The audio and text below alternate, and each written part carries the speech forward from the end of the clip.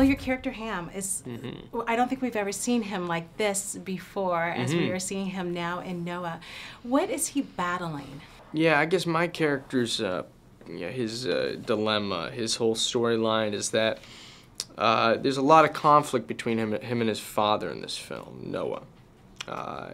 End of the world's coming, and all Ham wants is a lady to love. He wants a companion, he wants a lady to bring on board, and his dad won't let him, and there's a lot of conflict there. Yeah, a lot of conflict. Yeah, you put that so simply, but yeah, that's a very simple nutshell. version of my character's problems in the movie.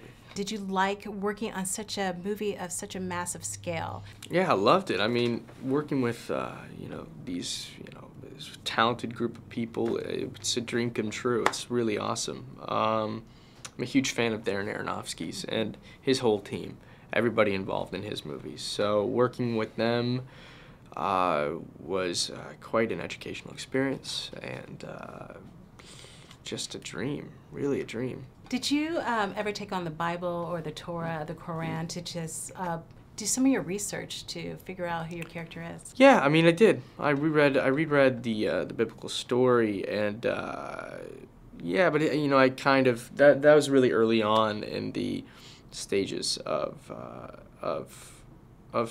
figuring out the movie and everything like that. Most of my work went into the script, and what was happening on the page.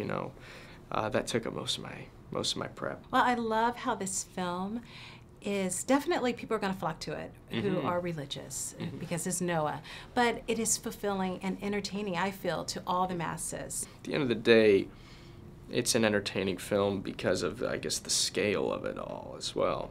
It's very, it's a visual spectacle. It's a ride of a movie. There's a lot of creatures and entertaining things happening, and it's end of the world element. It's, if you like those movies, it's that